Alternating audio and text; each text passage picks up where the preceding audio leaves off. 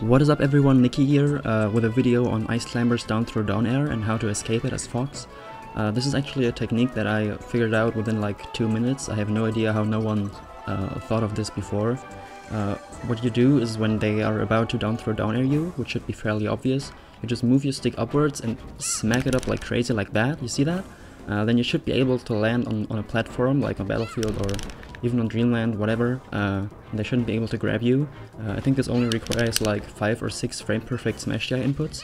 So I guess if you can't do it, then no Johns, just go out and practice it. I have no idea why Mango hasn't been doing this already. But yeah, this should make the matchup extremely easy. Obviously it doesn't work on FD, but on FD you can just like run away or ledge camp them or whatever, because Fox can't do anything else to ICs, so on FD you just have to suffer. On Battlefield and other platform stages you should be able to get away with this. So yeah, I hope it works out for you and good luck with it.